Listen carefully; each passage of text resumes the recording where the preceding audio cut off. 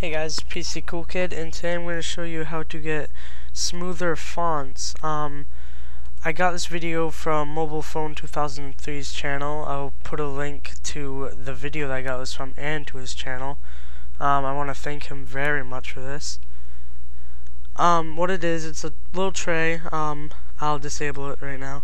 It's a tray that basically just patches your fonts and makes them smoother and look a lot nicer instead of kind of blank. So to get this file, you're gonna copy this.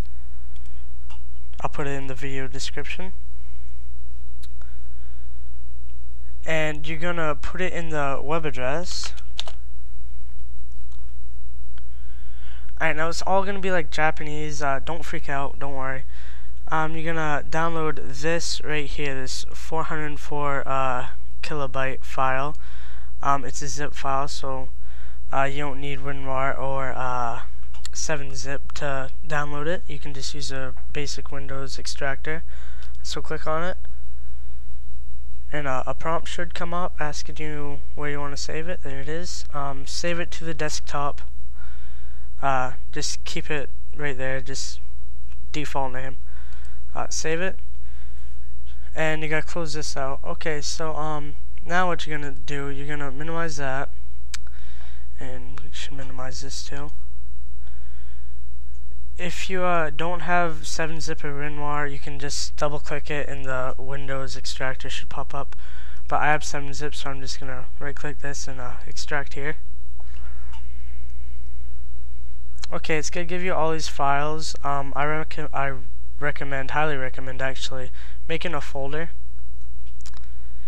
and naming it like GDI. That's what I'll do right now.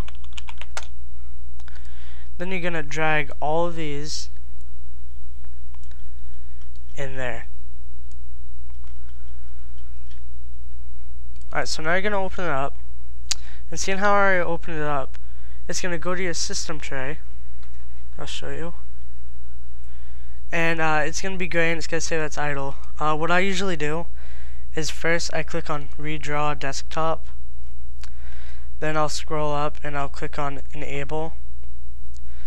And then I'll scroll up and I'll click on Redraw Desktop again. This is just, you don't have to do this, I just do this just to make sure. And then I click on Apply Now.